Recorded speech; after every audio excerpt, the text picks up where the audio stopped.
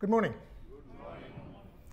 It's a profound pleasure to be here this morning and this weekend. Thank you to Pastor Finney for this invitation and for a couple others who were instrumental in making this work. My family and I are here, and we're really, really privileged to be here. This is where we live, so welcome to Maryland. You guys are from New York, so welcome to Maryland. We stay just an hour south from here, so this is our home state.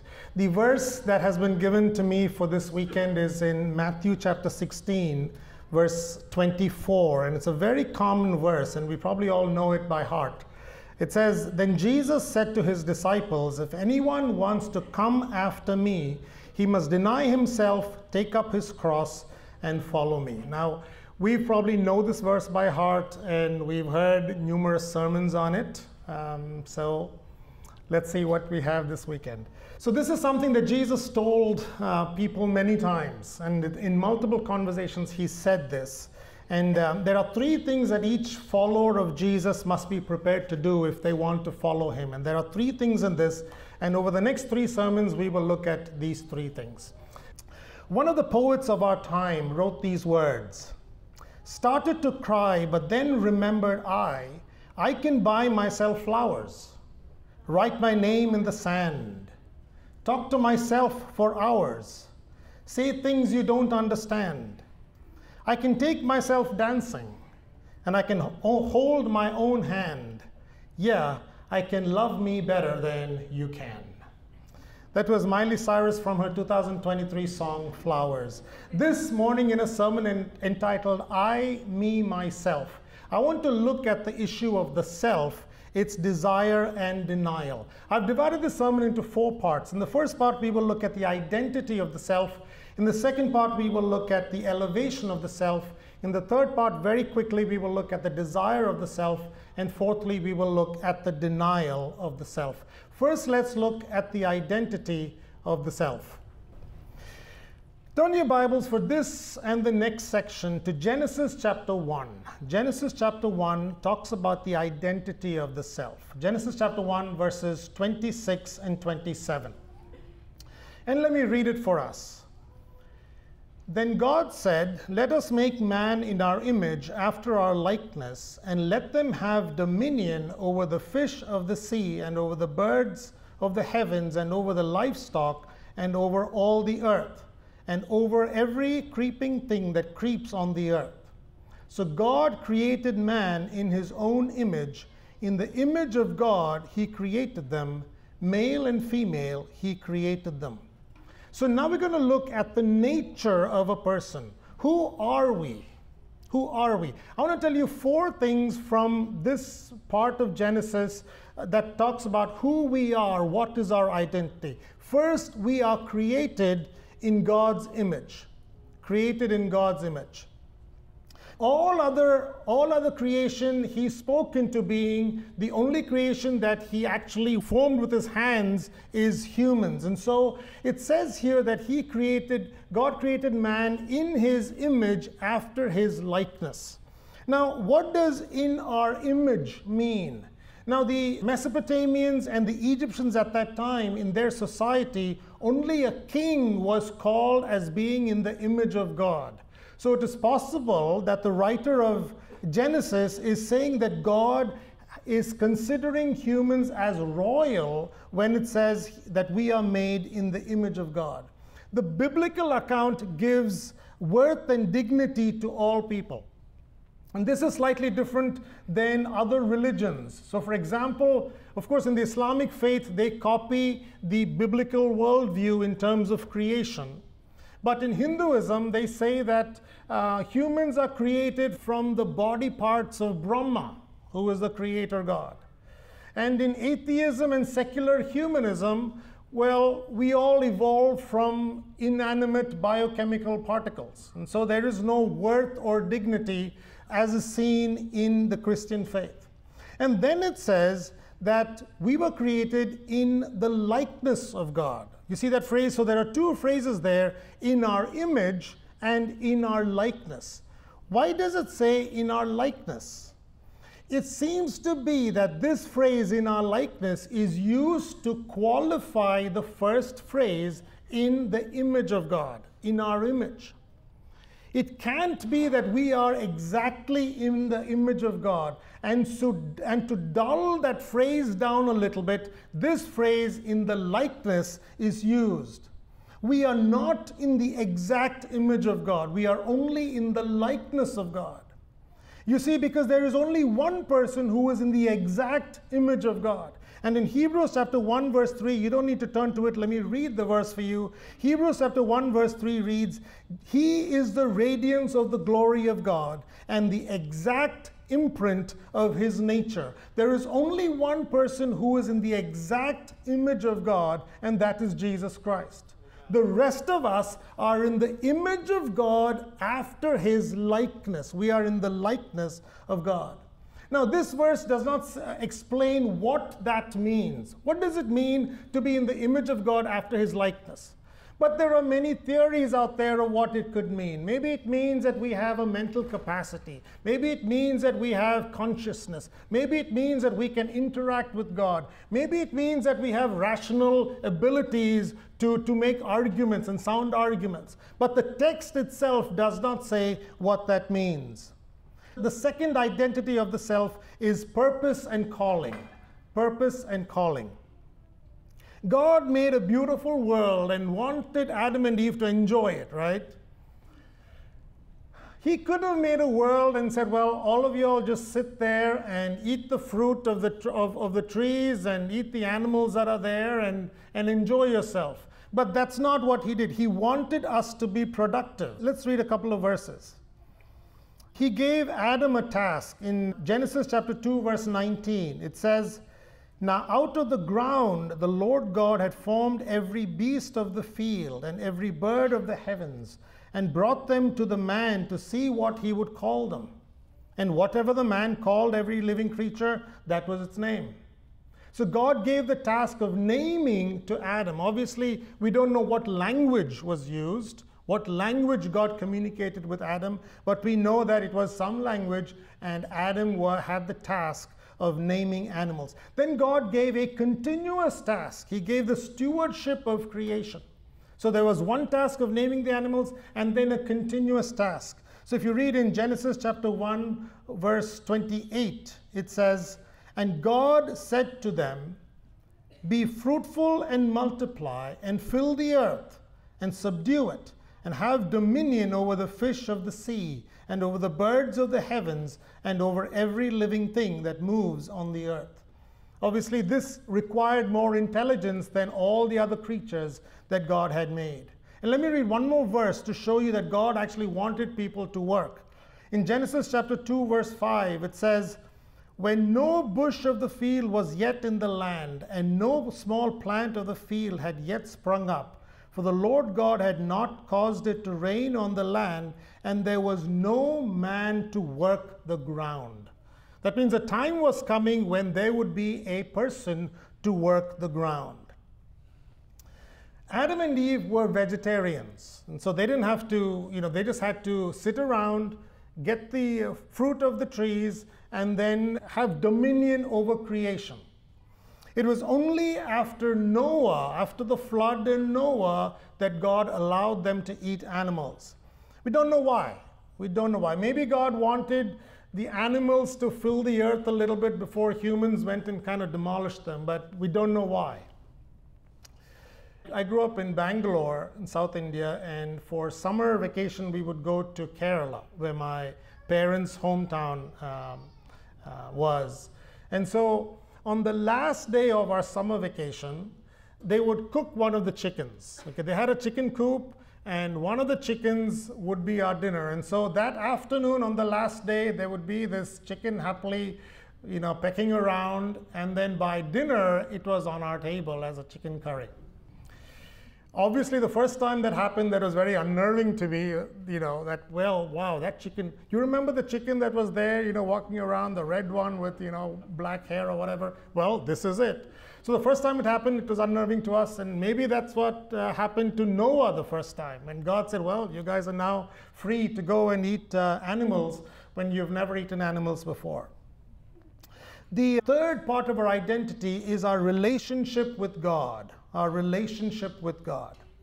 The unique creation of humans reflect our capacity to have a relationship with God. It was Saint Augustine who said, God loves each of us as if there was only one of us.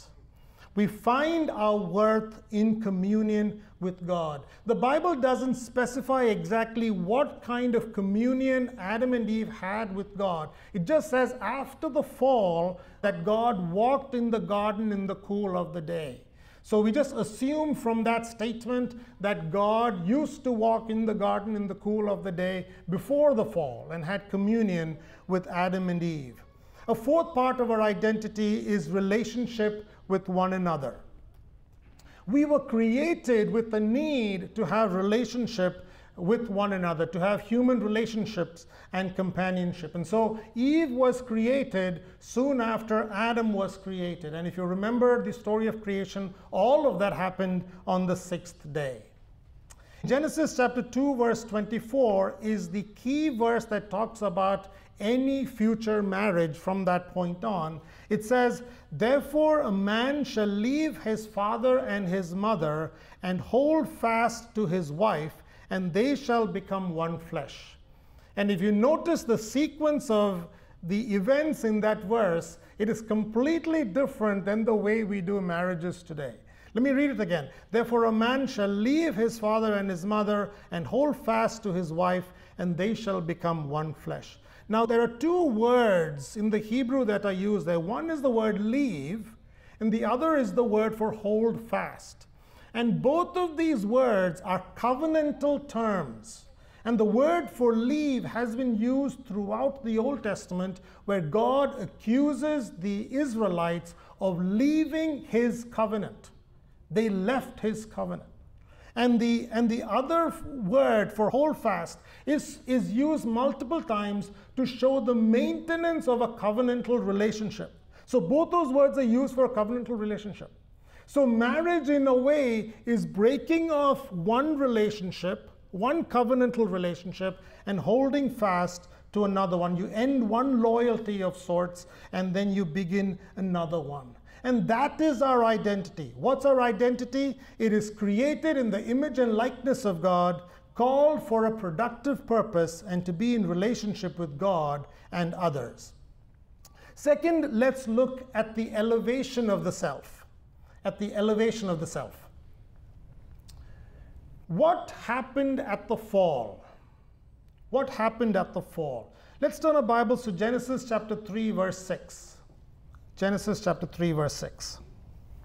Let me read the verse for us. Genesis chapter 3, verse 6. So when the woman saw that the tree was good for food, and that was a delight to the eyes, and that the tree was to be desired to make one wise, she took of its fruit and ate. And she also gave some to her husband who was with her, and he ate. The temptation to Eve was all about the self. Right? It was all about the self.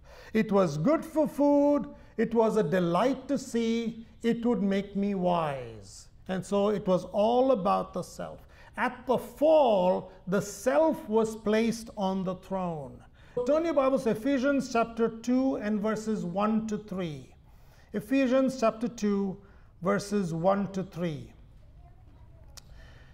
And this is a description of a person where the self is on the throne. And it says, you were dead in your trespasses and sins in which you once walked, following the course of this world, following the prince of the power of the air, the spirit that is now at work in the sons of disobedience, among whom we all once lived in the passions of our flesh, carrying out the desires of the body and mind, and were by nature children of wrath, just like the rest of mankind. John Phillips, in his book Exploring Romans, writes this about the human condition. He says, man's power to think lifts him above the beasts of the field. In this age of scientific enlightenment and advanced technology, we have every evidence that man has a brilliant intellect.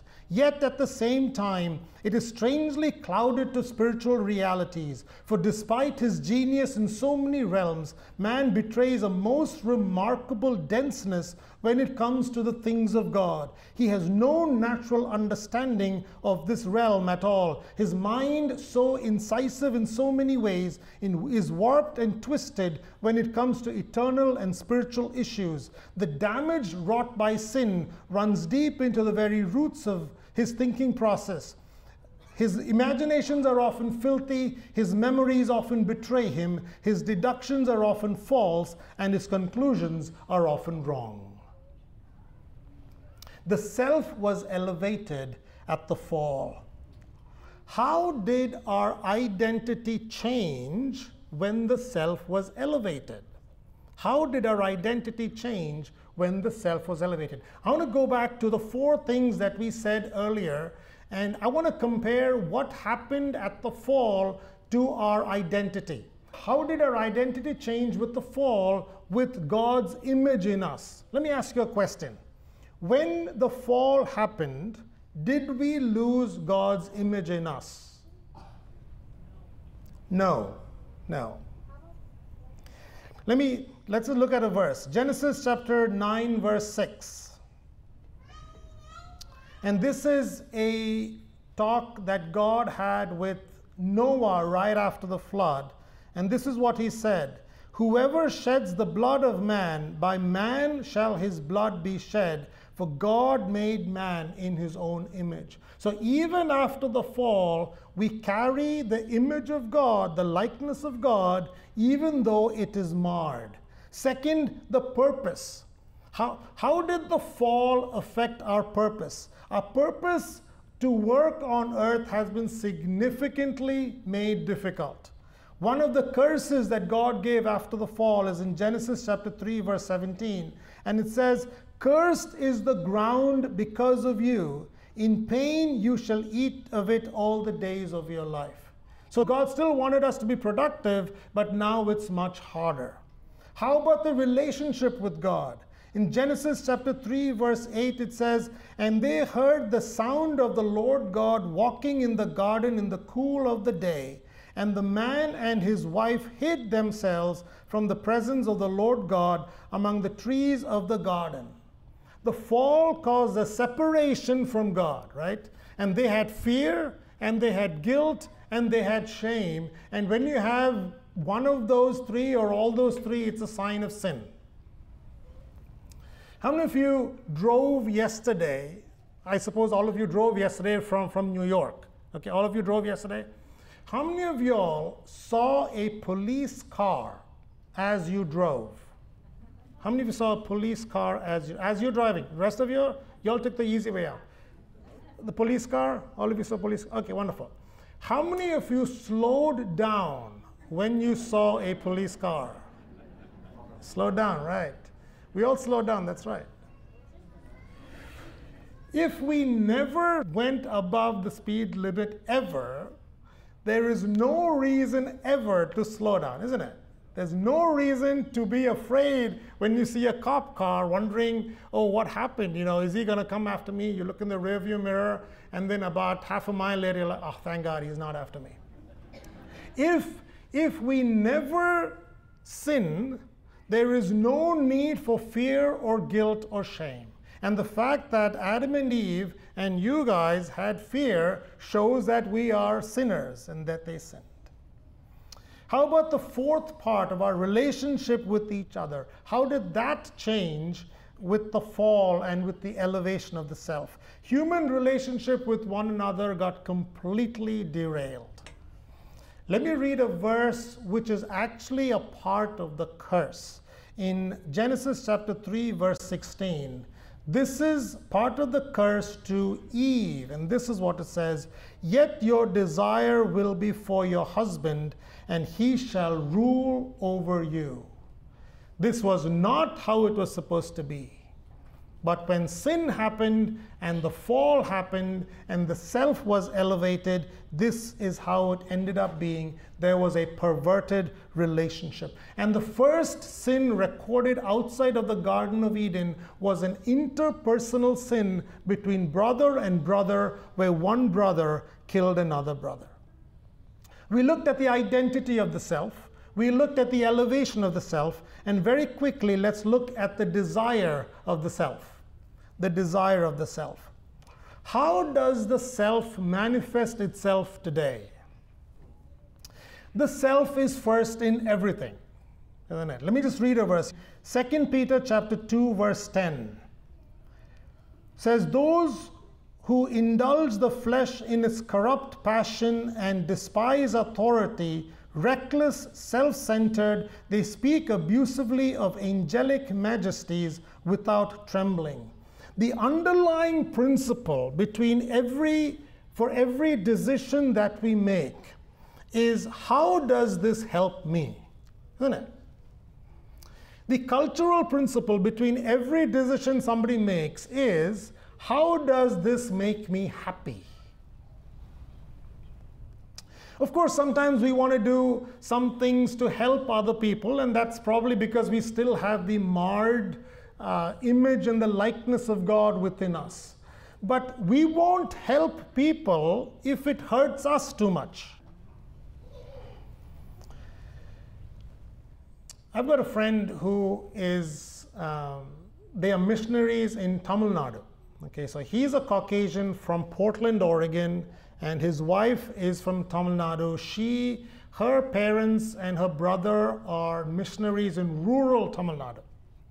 And so my friend and his wife and their 2 kids are in Tamil Nadu as missionaries. Let me ask you a question. How many of you, and for this question you don't need to raise your hand, how many of you would like to be a missionary for the next 1 year in rural Tamil Nadu? Okay? You don't need to raise your hand. Let me ask you a second question. And for this, you can raise your hands. How many of you, if I said, I will give you $2 million if you are a missionary in rural Tamil Nadu for the next 1 year? Some of you? $2 million? No? What's it going to cost me to get you to rural Tamil Nadu?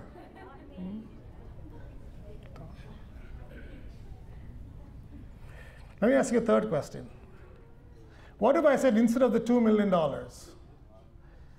after the end of the first year, you will be killed? Now, how many of us would want to go to rural Tamil Nadu? You see, there's a difference in how much we help people. There is a limit to it, all right? At the bottom of every decision we make is the unsaid question, or the unsaid principle, how does this benefit me? How does this bring me happiness? The primary desire of the self is for the self. That is the primary desire. Fourthly and finally, let's look at the denial of the self. The old self is not compatible with God because there is place for only one person on the throne, not for 2 people on the throne. Either God is on the throne or I am on the throne. There is no place for 2 people on the throne. When a person becomes a believer, Christ gets on the throne. And so Paul says in Galatians chapter 2, verse 20, I have been crucified with Christ. It is no longer I who live, but Christ who lives in me. And the life I now live in the flesh, I live by faith in the Son of God, who loved me and gave himself for me. We have a new identity when we are a believer because we are now in Christ. And that means that we are dead to our old self. And we have a new nature, we have a new purpose, we have a new relationship with God, and a new basis for relationship with other people. Let me ask a question. Why self-denial? Why should we have self-denial? The reason why we have self-denial is because we are positionally in Christ, but not practically in Christ. Yes, we are in Christ. A part of us is turned toward Christ. A part of us is turned towards His precepts, but practically we are not. We are turned away, and that is why we need self-denial. Let's turn your Bibles to Galatians chapter 5 and verses 16 and 17. And let me read it for us. But I say, walk by the Spirit, and you will not gratify the desires of the flesh. For the desires of the flesh are against the Spirit, and the desires of the Spirit are against the flesh. For these are opposed to one another, to keep you from doing the things you want to do. You see what it says? It says that the Spirit of God and our spirit goes in one direction and the flesh goes in another direction. Not that it goes in tangent close to each other, but in completely opposite directions. And so because of that, because we are practically not turned toward God, we need self-denial. And then the question comes, how do we do self-denial? And to show us how to do self-denial, I'm going to draw a contrast between two apostles. First, let me take you to the garden in the palace of the high priest, where Peter was warming himself that Maundy Thursday. And as he was warming himself, he had two options. He was asked certain questions, wasn't he? He had two options. And the two options were choose Christ and deny myself, or deny Christ and choose myself. Right? Those were the two options. Choose Christ, and if I chose Christ, I would have to deny myself. Or I deny Christ, and in deny Christ, I'm choosing myself. And of course, he chose to deny Christ and put himself up there. Let me end with 3 verses, and I want to talk about Paul. How did Paul deny himself? Let's read 3 verses. 1 Corinthians chapter 15, verse 31. 1 Corinthians chapter 15, verse 31. I protest, brothers, by my pride in you, which I have in Christ Jesus our Lord, I die every day. What is Paul doing? He is denying himself. 1 Corinthians chapter 9, verse 27.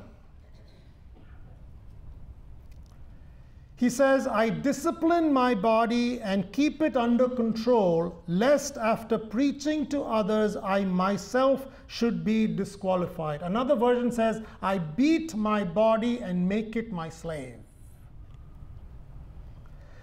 To deny oneself is to say no to the self and yes to God in every circumstance. So we need to say no to the self, right? That's easy. That's as straightforward as it gets. So we should start saying no to the self. When you study mathematics, the first lesson you study in mathematics is not calculus, right? You study addition and subtraction, and then multiplication, and then division, and then square root, and then, everything else.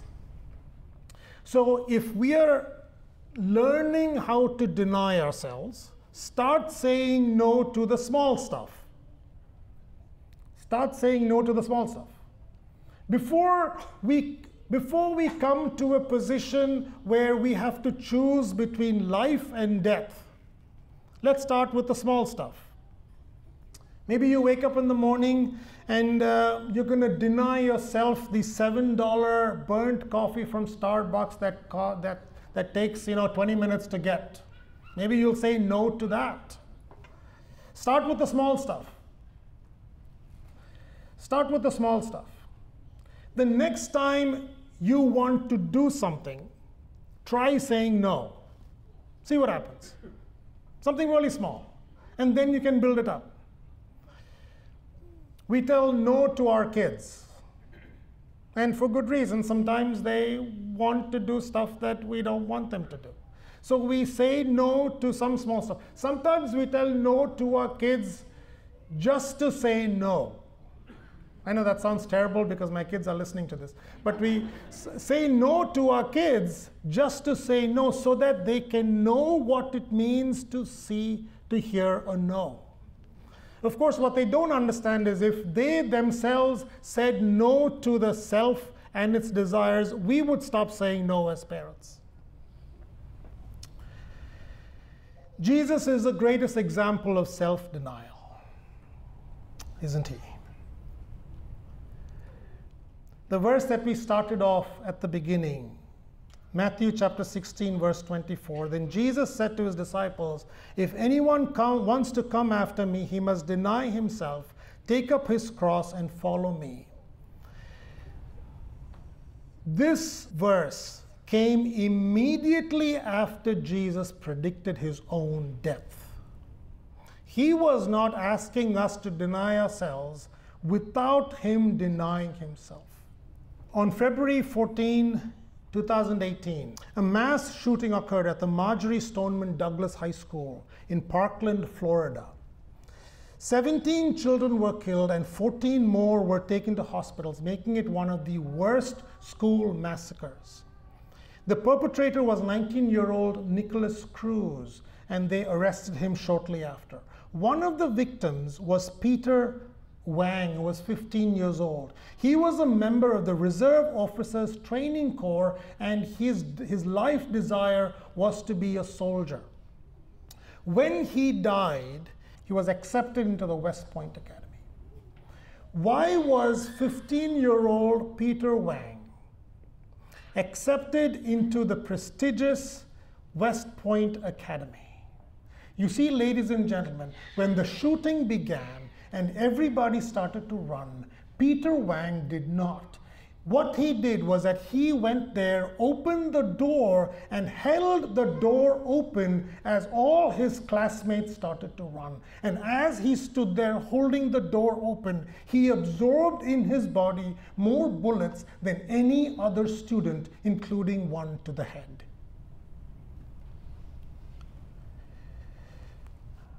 In the Garden of Eden, Adam and Eve put themselves first. And about 2,000 years ago, Jesus held that door open and absorbed in his body the entire force of the wrath of God. As he held the door open, he denied himself and he put us first. I want to give a time for us to respond to this sermon. I want us to close our eyes. And I want to ask two questions. What areas of our lives do we need to surrender to Jesus?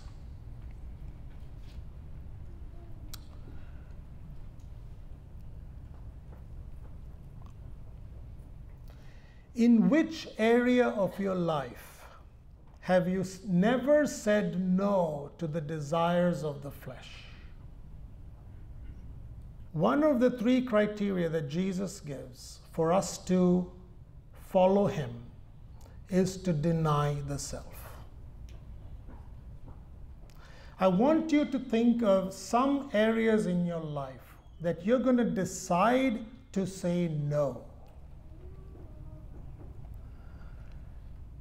It may be a normal desire, but we are going to practice to say no, so that we can deny ourselves.